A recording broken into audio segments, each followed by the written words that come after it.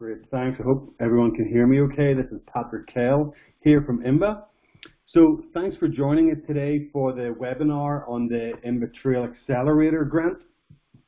And this is a great opportunity for us to talk about the program, give you some background on the Trail Accelerator grant opportunity, discuss what we've funded in the past, and to walk through the application. It's relatively straightforward, but there are some nuances that we're going to take an opportunity to delve into a little bit deeper. Some of the questions just bear a little bit more thought.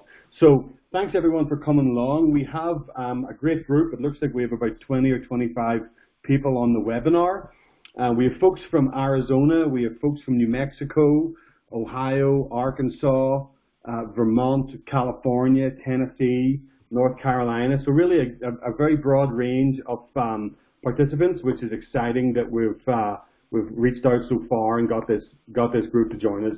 So my name's Patrick, and I'm IMBA's grants manager. I'm based in Prescott, Arizona, and I've been with IMBA for about 7 years. Initially, I was based just in the Southwest region, but now I'm work as IMBA's grants manager nationally. So I'm involved in all kinds of both grant writing and the programming of the IMBA Trail Accelerator grant, which is IMBA giving grants out to communities. So by way of a format, we're going to walk through the grant application. We'll give a background on the program. Mike will talk about the projects we've funded in the past. We'll get into detail about some of the questions. We'll review examples of some of the high-ranking proposals from last year, and then there'll be an opportunity for you to ask questions. But Mike, do you want to unmute yourself and give a little background, and then talk about the IMBA Trail Accelerator project in the past? Yeah, this is Mike Repiak, IMBA Trail Solutions Director of Planning and Design. I've been with IMBA for over 3 years now. I have a background in recreation planning, and have been doing 4-season recreation planning for quite a few years now, and have taken that into the mountain bike realm, and has really been working on projects nationally and internationally. Background on the Trail Accelerator grant program. We've been doing this now for a couple of years. It's a in-kind donation grant program, and it's for planning and design services. So we've worked on a range of projects over the past 18 months that we'll dive into a little bit deeper here in the next few slides. Patrick, was that what you were looking for? Yep, that's great, Mike. Can everyone just give a little thumbs up in the chat function, so just so that I know that everyone's hearing is okay? I did get a couple of messages, people saying they couldn't hear me.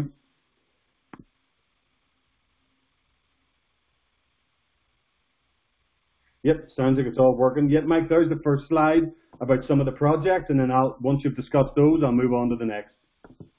Okay. Yeah, so we've awarded 7 Trail Accelerator grants so far. In our first round, we awarded 3 projects, 1 in Tennessee, 1 in Arkansas, and 1 in Wisconsin. The project in Tennessee is working along with North Chickamauga Creek Conservancy. They submitted, I believe, $12,500 for that work. We did a site visit there, actually 2 site visits that resulted in a plan for around 10 miles of trail, and we flagged a couple miles of trail in there to get them set up for the first phase of construction.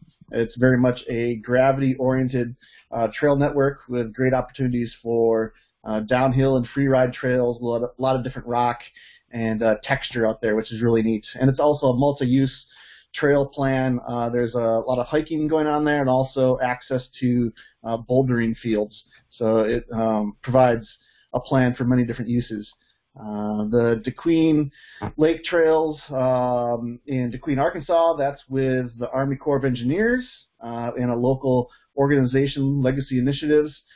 Looked at a large property, over 8,000 acres, and spent a few days there getting the concept plan together, and then also flagged, I believe, to be about 3 miles, looking to maybe get that to 6 miles here this fall, of trail that will be ready for construction. And then the third of that first round was Grandma's Gateway project in La Crosse, Wisconsin, on a very underutilized piece of property that's along a bluff line overlooking the Mississippi River. We've done an overall concept plan for 25 plus miles, looked at the phase 1 trails within that, around 6 miles of trail that we flagged this spring, and have recently completed the trail specifications and bid documents, supporting documents for the bid package to go out this fall, this winter for construction next year. So pretty excited for that project too. We awarded 4 projects in the second round, and once again a couple projects from Tennessee. And these projects here, since we awarded them in the spring or in the fall, and due to timing of when we got contracts in place for initiating that work, we are going to be starting those projects this fall during leaf-off conditions. So that's key for many of our projects in the south. We need to be able to see really well in the property that we're on, and these properties have pretty dense vegetation, so we're waiting till leaves are off the trees and the understory so we can go and kick those 2 projects off. The next 2 projects, we've started one of them in Bellevue, Nebraska for the Swanson Bike Park. That project is a community bike park. I believe it's around 500 acres or so. Actually, no, the park itself is only 100 and some acres, but we're looking at doing a bike park that has 2 pump tracks, skills development loops, NICA course, just event venue overall. And we did that site visit in July, working through the planning graphics right now, presenting that to our clients and stakeholders, and we'll be looking to finish up that concept plan this fall. The fourth of the round 2 is a feasibility study for the city of Madison, Wisconsin, where the city has close to 6,000 acres of public lands. Madison's known for having a hard surface trail network that's world-class, but when it comes to natural surface trails within the city proper, there's not much for natural surface trails. So we're looking at all 6,000 acres and see how we can connect parks, add bike parks, add trails, develop some NICA training venues, maybe even a NICA event venue. So a lot of great opportunities there. We just finished up on the contracting with that one, so we're going to start that work here in the next month or so. Awesome. Thanks, Mike. Appreciate that. So I'll jump into talking about the 2019 application process now, but just to give a little background, this program was funded by Tom and Stuart Walton, the members of the Walton family, the folks that founded and own Walmart. Primarily they're based in the Bentonville, Arkansas area, but the Walton family funded this program in 2018, and it was specifically restricted to the central states. So those 7 projects that Mike has just reviewed, they're all obviously focused in Arkansas, Tennessee, Wisconsin. That was the region that the Walton family requested we focus the initial 2 grant rounds. So we have since received additional funding, so definitely want to give a big shout out and thanks to the donors who have contributed since then. The Waltons continue to fund the program. The Katina Foundation are funding the program for work in the Southwest Four Corners area. And then People for Bikes, SRAM, Fox, and Shimano have also all contributed to the program. So a lot of big names that you know from the mountain bike industry, and we certainly thank them for their support. So like I said, the program was initially restricted to the central states, and that was for the first 2 rounds. That was a grant round in summer 2018, and then another grant round in fall 2018, which stretched into spring 2019. So this is now round 3 of the Trail Accelerator grant, and the program is now national. So it's great that we have a lot of participants from the central states where the grant was initially restricted. We have more funding, and it's awesome that we now have folks on this call and hopefully applications from people, from organizations from all around the country. So I'm going to jump into the application. So everything that I'm going to show will be available in a PDF, so there's no need to be frantically writing notes. We'll send this entire presentation, both a recording and a PDF document of the presentation, will be sent to everyone who's on this call today. So feel free to concentrate on the call, put your questions into the chat channel, and we'll get to them at the end, but no need to be writing down everything in detail. So this is, whenever you go to the website, the Trail Accelerator grant website, and then there's a button that says apply now. This is the first thing that you're going to see. So this is all just basic elemental information, but we ask that you fill it out carefully. For example, it might be easy to skip past which state you're in, or maybe the primary contact is somebody different than who's on this call, or a different email address. So please make sure that for this initial information, just fill it out as carefully as possible. That would be in everyone's best interest. Then for the second slide, this next one I've put up, it's the first question says organization type. So this grant is open to organizations such as land managers, like with the Forest Service, or a city parks department, or maybe a chamber of commerce, or a regional economic development agency, or maybe a county group of county commissioners, or another example would be a community health department, or a county health department, or a land trust. So they're the types of organizations that can apply. We certainly want to see local mountain bike clubs participate in the project and offer their support. And the grant, later on in the grant, it will ask for the applicant to list which organizations are supporting the project and does it have a mountain bike club involved. And because there's a matching funds requirement, maybe the local mountain bike club could assist with that. But just to clarify, for the purposes of who's actually submitting the application and hitting the submit button, it has to come from an agency such as those that I listed, whether that's a city parks department, or the Forest Service, or county commissioners, chamber of commerce. They're the organizations that can apply. Looks like then we're looking for the project title and project location. So there will be an opportunity later in the grant to get into detail about your site, but this project location, if you can provide a link on Google Maps as to where your project is primarily going to be, or where it's going to be focused, that would be great. Then the next question asks about a timeline, and Mike will get into this conversation in a little bit more detail later on, but we just want to make sure that folks understand that there will be quite a few applications. There will be multiple projects chosen through this process, and that's going to be we certainly have the staff to complete those projects, but we have to be thoughtful about where we're working at what time of the year. For example, we're not going to be in Buffalo, New York in January when there's 6 feet of snow on the ground, and similarly our staff wouldn't be planning trails in the Sonoran Desert in Arizona around Phoenix in July. So just keep that in mind when you're requesting when you would like this project to be completed, that there are geographical restrictions on when we can get there. Then the last question on that slide, it says, what previous natural surface trail planning processes have been completed? So this isn't necessarily a make or break. We just want to know if there has been any trail planning in the past. If there has, that's great, would like to know. If there hasn't been any trail planning, that's also great, would like to know that as well. But don't feel that you need to have already completed any kind of plans. It's fine that you haven't. We simply want to find out what has gone on, and if there hasn't been anything, that's totally fine. Again, these next couple of questions in the actual application, real simple, it's just a little yes or no. We want to know if folks participated in the webinars, either this one or the next one coming up. And again, we want to also find out if anyone has attended an IMBA Trail Lab, and we'll talk about those towards the end of the webinar. So just feel free to say yes or no. Again, these questions aren't weighted. We simply want to find out what depth of background knowledge you have about IMBA.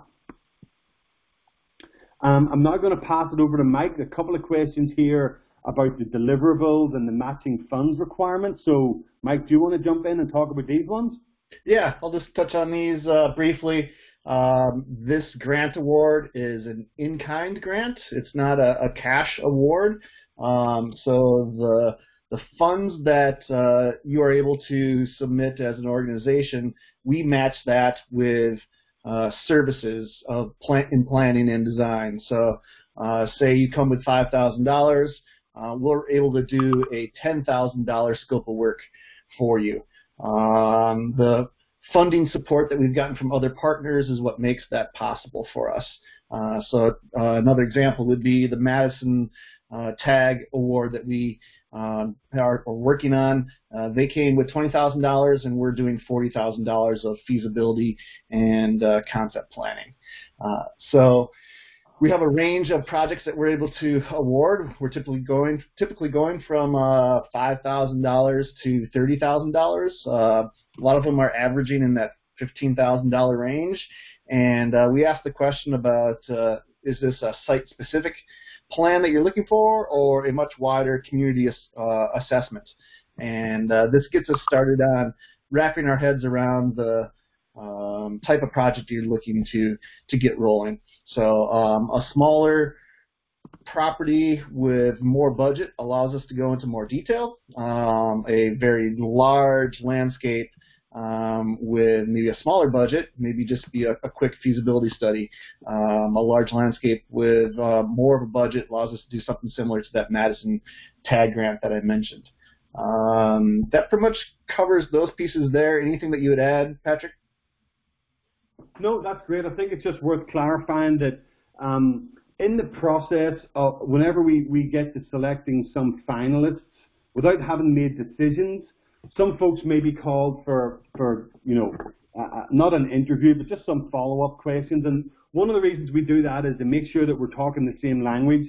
For example, what we call a concept plan, somebody else may be thinking that it's a detailed trail design, and vice versa. So before we commit and sign on the dotted line to awarding any grants, we make sure that ourselves and the successful community are in agreement as to what the deliverable is, because we don't want to set any expectations where folks were thinking they were getting a really detailed 50-mile trail plan for 200,000 acres when that's not what we had in mind. So just keep that in mind, that we will call some folks. If you do get a phone call, it doesn't necessarily mean your grant has been funded. It simply means we want to learn more. But that's the stage when we will clarify, just making sure we're all on the same page about what the deliverable will be. Okay. So jumping in now, everything that we've just talked about is kind of the background information that's in the application form. It's all very straightforward.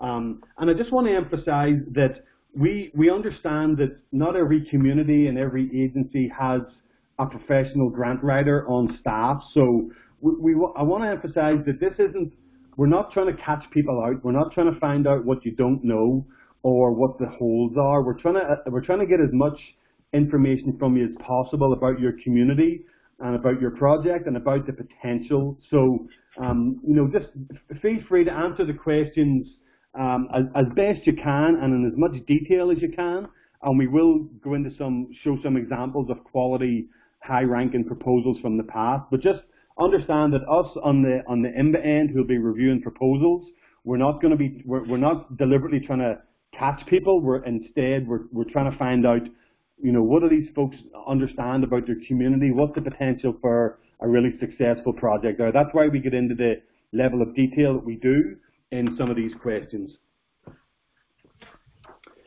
So for this first one here, the organization and agency description and mission, that's pretty self-explanatory. We want to find out as much as we can about your organization. We want to understand it. We want to know about how many staff, what the history is, have you completed any successful trail projects? And again, if you haven't, don't feel that you have to sort of squeeze a square peg in a round hole. If this is your first time going through a trail planning process, if there aren't any mountain bike trails whatsoever in your community, that's totally fine. So again, don't feel that you have to have an extensive network already that you're building on. Just let us know what's it like in your community, and then we can make our assessment from there. And similarly then with the next question, the project summary, we want to find out how your project creates more trails close to home. And that's a very specific terminology that IMBA uses these days. And we're doing that to make sure that we're creating trails that are available to as broad a range of people as possible. So, you know, we love the trails that are in the front country and the trails that are in city parks and trails that are pump tracks and bike parks and longer distance trails that lead off into more remote areas. But we really want to hear about how your project is bringing people to an area, how it's going to be easily accessible from a neighborhood, or how it's going to be easily accessible from downtown, or how it's going to be easily accessible from a city park. That's what we want to find out in that question.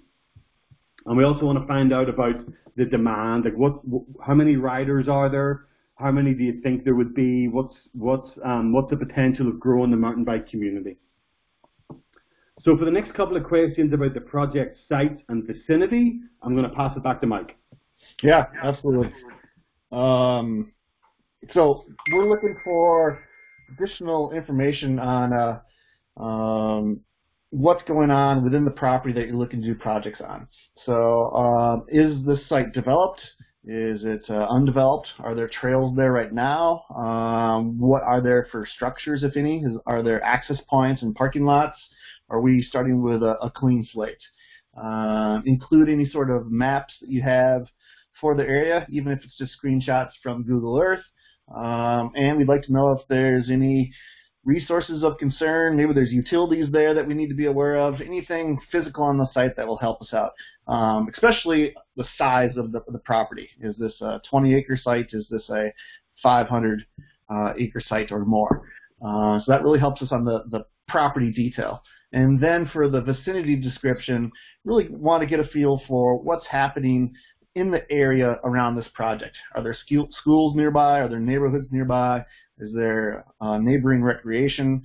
Looking at connectivity is a major component of the planning and design that we do. We want to see how we are enhancing the area, or we're doing something new and we're looking to try to connect things that may not be there already and see some other opportunities.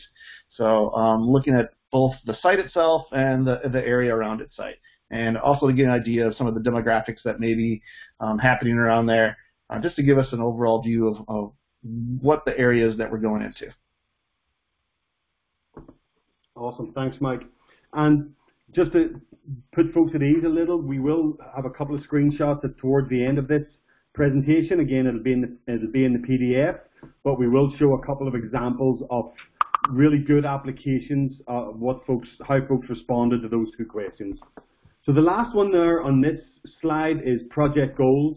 And again, this is simply where we want to say a concise, 3 bullets from you, or three or 4 lines, very simple sentences, simply stating what it is you want to get out of this project, what it's going to do in your community. So for example, you might be stating that you want to develop a race loop for your local high school team. It's going to be or design a race loop for your local high school team, or maybe it's an interpretive trail in a state park that you want to interpret historical resources in a state park, and you want people to be able to do that by bicycle. Or there are growing after-school programs for, let's say, for disadvantaged kids, and you want to create an opportunity for these kids to be able to get out and enjoy themselves in a safe, easily accessible area. So number 5 is, keep it simple, keep it concise. 3 bullets, 4 bullets, something like that's what we're looking for there. So number 6 here, let's see.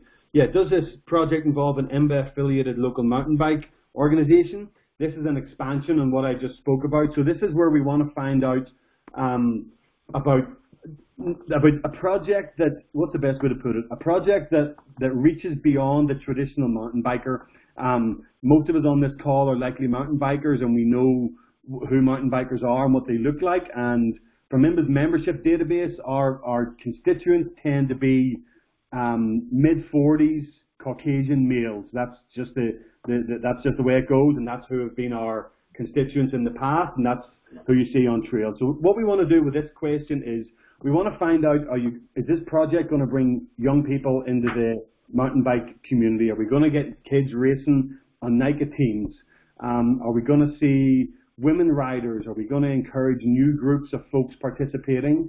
Is there going to be an opportunity for non-competitive programs, for example, marginalized youth, maybe from difficult backgrounds who will have easy access to this trail system? So this is a question where we want to find out that we want you to dig deep and think about how are we going to develop a project that will reach the non-traditional mountain biker. That's really what we're looking for in number 6. And then number 7, does this proposed project have a trail planning committee? Again, what we want to find out here is the background to your project. We want to find out about have there been trail planning meetings? Some communities have been working on trail plans for multiple years. Some communities have never done any kind of trail planning at all. So we want to find out what kind of trail planning has happened in the past, and we also want to find out, have there been any successful projects? Maybe, if not necessarily trail projects, have there been other successful parks and recreation projects? And we want to understand if there has been a commitment in the past from the various local agencies committing to seeing a project through to completion, whether it's a bike trail or whether it's a ball field or whether it's a community swimming pool. So we want to find out here who's involved in planning trails in your community, what work has been done, and give some examples of successfully completed projects where there has been a line item for maybe your city council have approved $100,000 a year for the last 4 years for painting bike lanes, for example. That would be an example. Or they have committed funds for building a pump track, and now they want to build a 6-mile intermediate loop. So they're the kind of things we want to hear about. Have there been examples where the community, specifically the Parks and Recs Department, the Forest Service, the BLM, the local land managers, have they successfully committed funds to projects in the past? I do see a couple of questions there. Thanks for posting those. I do have a record of them, and we will answer those towards the end. Let's see. Timeline. Back to you, Mike? Yeah. Yeah. So we're looking to get a good idea of what your expectations are for this project. Are we looking at doing some planning and design in the fall and want to get into construction in the spring, or are you starting off with some initial feasibility studies and want to get into concept planning next year and construction in 2021? So it gives us an idea of the pace that you're looking to go at and what your timeline and milestones are for the project. Awesome. Number 9, how does this organization, your organization, this project, support increasing diversity? So again, that's building on the last question, but again, we want to really see that communities are making an effort to reach beyond the traditional mountain biker and provide a resource that's accessible for everyone. You know, the examples I would give is if a proposal is for a double black diamond trail that's 30 miles up a BLM dirt road at 10,000 feet elevation, well, that's probably not going to be a high priority to us. But if you're proposing something that is, you have a community where there's growing participation from women, growing participation from young people, easy access from a state park, easy access from a campground, and it follows the stacked loop model, for example, maybe a 2-mile beginner trail or a 3-mile intermediate trail and then a 6-mile more remote trail. They're the sorts of things we're looking for. Those types of trails that will be encouraging to as many people as possible, rather than trails that are, like I said, those trails that are focused on what we have seen to be our sort of typical mountain biker, or trails that are only going to be accessible and enjoyable by the fewest amount of people. We want it to be broad. We want it to reach deep into the community. And then with number 10, do you have written support from 3 local officials for this project? Again, this is a yes or no question, and you will have an opportunity to list their names and contact information. We don't necessarily need the letters of support, but it may be something that we follow up with. For examples here would be maybe the mayor is listed, or the chairman or chairwoman of your county economic development department. Maybe it's the head ranger for the city parks department. Maybe it's a senior staff person at the city health department. So those are the sorts of folks that you want to list as having given written support. That written support can be as simple as them emailing you and say they support your project, but we would like their contact information in the event that we can follow up with them, just so we can have a conversation with them to see where they're at with the project. Let's see. Okay, so here, the title here, this slide is 2018 Grant Application Responses. So I'm going to talk a little bit here about, let me just check my notes here. Mike, I think this was one, no, this for me or you, Mike? I can't remember. Yep, that's for you, Patrick. Yeah, this is for me. So yeah, this is an example of a really good response to the project goals. So as you can see, we asked for 3 to 5 goals. They gave 4, and they hit some really good points, and they gave some specifics. They want to improve health. Looks like they did some research on their obesity rankings in their state. This was a project in Arkansas, and they feel that this would be a way to address that. Obviously, mountain bike is not a silver bullet, and we're not going to claim that mountain biking is going to solve the obesity crisis either locally or nationally, but we know that if we build easily accessible trails, it's going to make an impact. If we can get as many young people and non-traditional riders, and even offering opportunities for existing riders. So these folks said, improved health, economic growth. They felt that they're a rural community, and they see that building trails, they're close to the northeastern part of Texas. They're going to see tourists coming to their region. They mentioned diversity, so they want to see Latinos and women, which I think is awesome. There are 2 groups that typically are underrepresented in mountain biking. So these folks felt that if they build these easily accessible trails, and reminder, this is one of the projects that was funded.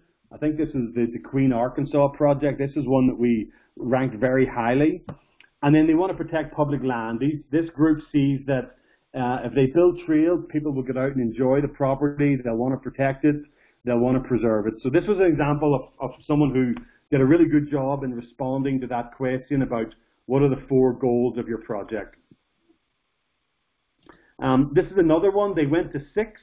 Obviously, it's a little bit longer than we asked for, but this is the Madison, Wisconsin project. And again, these were examples of just a really good response. They realize that there's demand in their community for off-road cycling, and they're going to work to meet that demand. They feel that this project could help with developing partnerships and growing funding for the broader community network. It would provide affordable opportunities for recreation experiences for all residents, and that's very important. The cost of designing a mountain bike trails, obviously there's that initial upfront cost, and then the construction cost of doing it right. But compared to other facilities, like for example a golf course, I feel that natural surface trails are certainly a much more affordable amenity to create, and these folks realize that as well. They want to expand riding for underrepresented populations. Again, wonderful. We really want to hear that they're going to be getting those groups or working to get those underrepresented groups onto the trail. Connectivity is a big one, and it seems that it's a city goal. So the city council have likely adopted some kind of a goal that they want to increase sustainable transportation use, and they see that these trails within city parks are going to be part of that. That's a really good response because it shows that this group is plugged into their broader community planning efforts, and they're not simply doing something themselves in a silo. And then the city parks department, the project will work to meet the mission of providing safe, accessible recreation facilities for. Can someone go on mute there, please? They want to meet the mission of the city parks department. So that's another example, a little bit longer than we asked, but they hit some really good points. Over to you, Mike. This is an example of a really good area description. And again, I think this was maybe the Wisconsin project. Yep, this is also a Madison project, giving us a really good idea of the demographics in the area, population, age ranges, what's going on with schools, any sort of bike organizations in the area, youth clubs and things like that. It really helps us understand what's going on with engaging the youth at areas. Any other sort of programs, economic numbers, and really just giving us a feel for what's happening in the organization or in the city or location that you're at. Just a lot of good background that sees how we can interface with other organizations there or expand upon what's happening already, or are we looking to build something new? So any information that you have on the locale that you're in is really helpful for us to grasp what's going on for the culture and the community itself. Awesome. Thanks, Mike. And this is another example from, this was at the Queen, Arkansas project.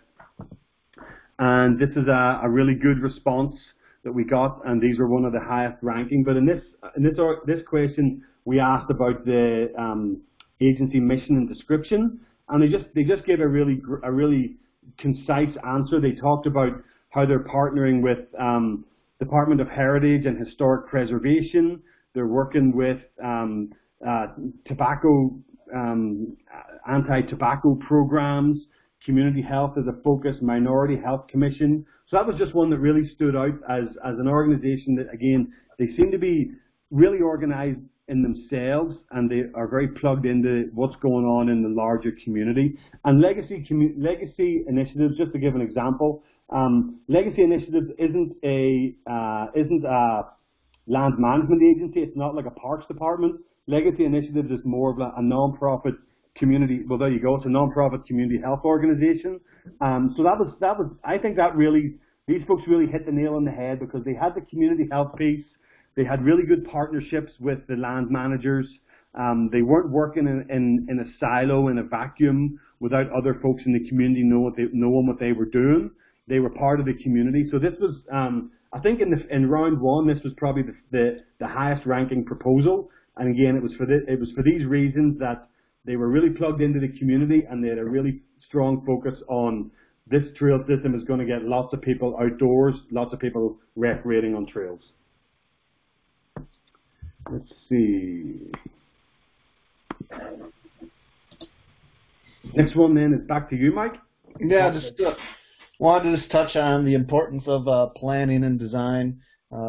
Many folks would like to jump directly into construction, and if that does happen, sometimes you can step on your own toes and maybe get in the way of future phases and what you could do. We have a lot of great examples of where planning and design really identified some potential pinch points or any sort of constraints that you may be not aware of initially, and opens up a lot of opportunities.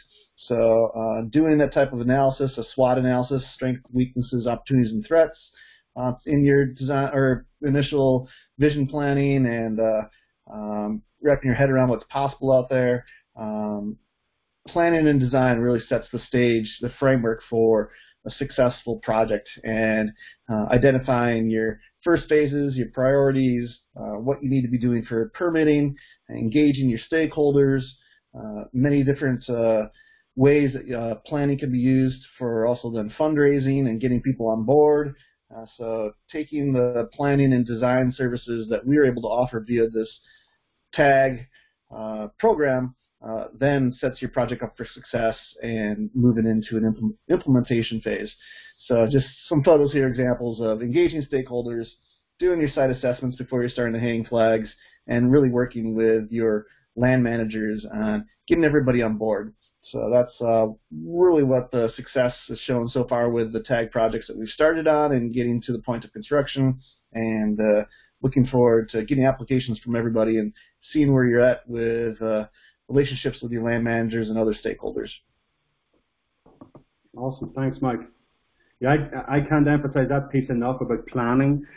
It just makes such a huge difference, and it might seem that it takes longer up front, and you're involved, your community's involved in maybe a year or 2 years or several years of planning, but the pitfalls that it avoids were pretty phenomenal whenever you do it right. So I would certainly encourage anyone, whether or not you apply for this grant or whether you're searching for other funds to develop trails in your community, that focusing on getting the plan right is number one. It's like building a house. You know, a pile of wood and a hammer and nails doesn't necessarily mean you're going to build a good house, but having a really good architect do the plan for you in the first place, that's what's going to matter. So definitely want to emphasize that. And again, it was great that the donors that funded this program, they didn't fund the program for trail building. They may in the future, who knows, but they funded a program because we emphasized to them that trail planning is very important, and those funders agreed with us and jumped on board.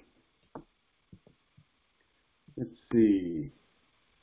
Do you want to talk about this one, Mike? This one that's completed? Oh, yeah, just show some of the process that we've gone through. This here, while it's not a tag project, it follows much of the process that we typically do. This is a project actually up in Buffalo, New York, for a bike park that recently opened up almost 2 years ago. Well, probably 5-6 years ago, the vision for this started, and a few years ago we got involved with the concept planning and meeting on site. You can see the sketch plan in the lower left turned into a construction plan there in the lower middle, and now that park is open here this year. So pretty excited to see how planning and design establishes a good process for getting into construction. And once the wheels start turning on planning and design, and as long as fundraising is in place, you're able to get to construction in a reasonable manner if all the players are working well together. Awesome. Thanks, Mike. So that's everything that Mike and I had to present on. We do have some time now. It looks like there have been a couple of questions posted so far. Feel free to post some more. We've definitely got time to answer them. I will jump into the first one. It looks like Dan Erickson said, by agreeing to the terms of the grant application, does this not actually commit you to a monetary obligation, correct? While I feel confident our organization can come up with the matching funds, we cannot commit without authorization from our city council. So I'll just kind of back up on this a little bit. Because the application has to come from an agency, so let's say this is a city parks department that's applying, that Dan's working with.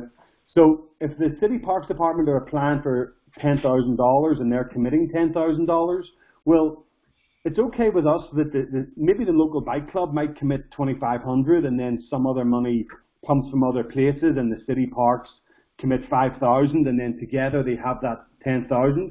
We simply need to have one entity that we can work with. So rather than the matching funds, they can come to the applicant from several different places, but then they must come to IMBA just from one place.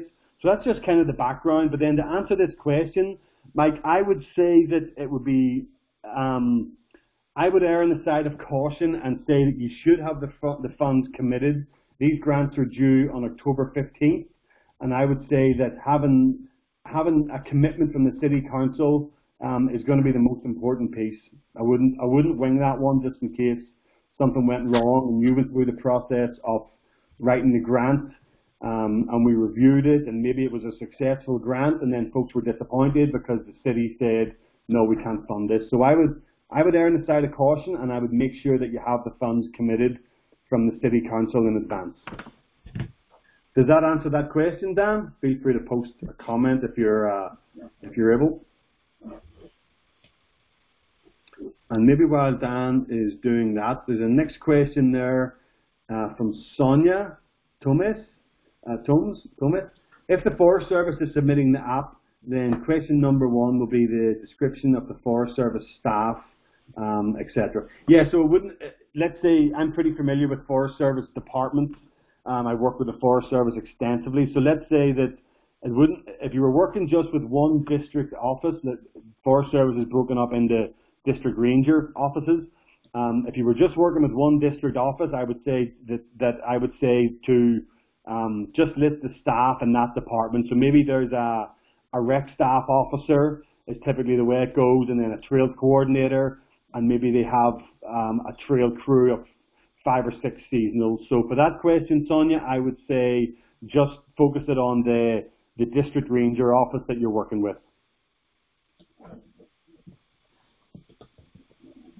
There were some folks come on late and some jumped off and jumped on again. Do we have any other questions? We'd love to answer them. We've got plenty of time.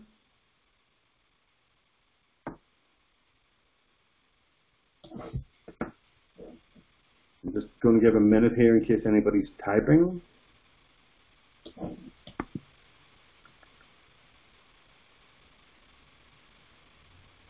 Mike, do you have anything else to add? Any more comments or questions while we're waiting for folks to type? Nope, nothing else from me right now. I think we covered it pretty good. The last piece I want to mention is Natalie Randall. Not a question, but thanks, has been super helpful. Hey, that's Natalie up in just south of Moab there in San Juan County. It was great to have you on. Definitely feel free to follow up.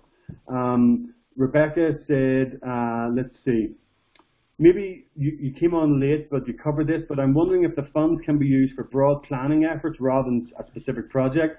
Mike, do you want to answer that one? And just to put it in context, Rebecca is the State Lands Recreation Director for the state of Vermont. Yeah, yes, we were able to do some broader planning efforts. If you came on late, we had talked about the Madison Trail Accelerator grant that we awarded, looking at 6,000 acres all within the city of Madison. That's a pretty good scale for looking at a trail network connectivity across the city. We would look at larger landscapes than that. It depends on what budgets are available and what we can provide for a deliverable. Maybe if you would like, ask specific questions either to Patrick or myself via email, and we can maybe guide you a little bit on your application. If you're looking at doing a state forest-wide plan, we can do that. Just part of the analysis can be desktop-based, and some specified specific field visits to answer some of our questions. So there's a lot that we can do with good budgets on kind of a broad landscape scale.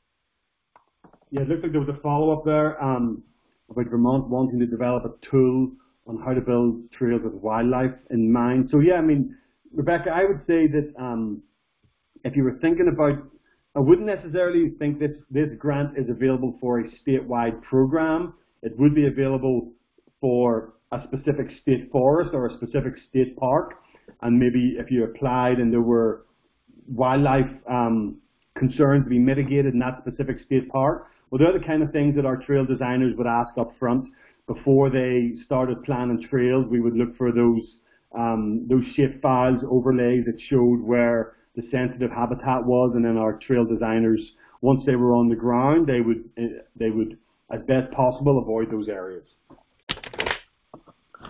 Let's see here, just jumping back. So Dan, you said while we could guarantee funding authority, the county council would have to formally accept the grant after notice of award. Yeah, and Mike can answer this, but we do have a contract with each entity that we work with. So there would have to be the one entity in your community that we have a signed agreement with. Yeah, to give folks an idea of the process once we award the grant, we make sure that our scope of work and services with our tasks and deliverables are in a contract, and that we're all understanding of what we're looking to do in the project for you. And then in that contracting, it's signed by the organization who submitted the application. Now, if the funding is coming from your city council, and they would need to authorize that funding, that would need to occur from awarding the grant to you, and then needing to get that funding authority taken care of before we go under contract. Hopefully that answers your question. Thanks, Mike. Looks like Craig Spicer posted a question. He said, came on late. Oh, sorry, let me jump back. Trent Walters posted a question before that. He said, when will you decide on the grants? So these grants opened last Monday, September 2nd. It closes on October 15th. And then we will probably spend a couple of months reviewing them. And to put it into context, this is our third round. When we did the first round, we didn't push it too extensively. We didn't market it significantly, just to make sure that we had our system dialed in. And in the first round, I think we got about 12 applications, and we selected 4.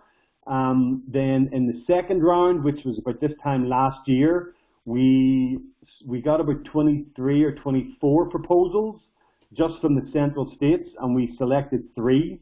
So now that this is a national program available to much broader, I would expect that we're going to get more applications. I'm kind of guessing 40 to 50 proposals.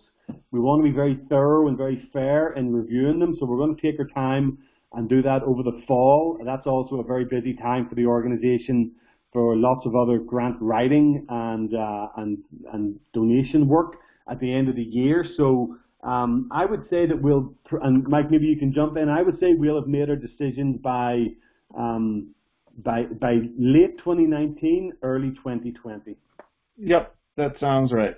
Yeah, excellent.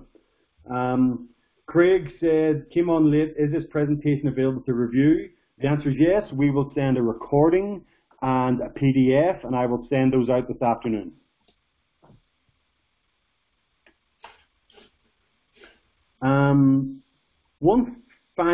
Thanks, Craig. One final point from me is that if you're interested in continuing to learn about IMBA's programs and understand trail planning in depth in your community, we do have another program called the IMBA Trail Labs, and these are like 2.5-day in-person, hands-on training sessions that are held in Bentonville, Arkansas. We've had several of them in the past. We have anywhere from a dozen up to 40 or 50 participants, and it's 2.5 days of talking about trail planning, talking about best practices, reviewing examples, discussing what could happen in your community. And the next Trail Lab is coming up in Bentonville on October 23rd to the 25th, and there still are some spaces available and scholarships available. So I will include the link to the IMBA Trail Labs in the follow-up email that I send, and it could be of interest to some of the folks on this call. And it looks like we're coming up just under 1 hour, so if anyone else has any questions, feel free to post them. The webinar will be sent as a PDF with my email address on the cover page, so you can email me, or you have it from the email that I sent earlier. But we would love to hear from you if you have any questions. If you'd like to join in the second webinar, which is on the 23rd, it'll simply be a repeat of this one, but you're more than welcome to join in. Maybe you'll have a chance to review the actual application form before then. It might spark some more questions, so feel free to jump in that next one. I'd love to hear from you between now and then if you have any questions. Otherwise, I think we're good. We will wrap it up, and we look forward to hopefully receiving applications from a lot of these groups before the October 15th deadline. And I think we're done. Awesome. Thanks, everybody. Thank you. Thank you.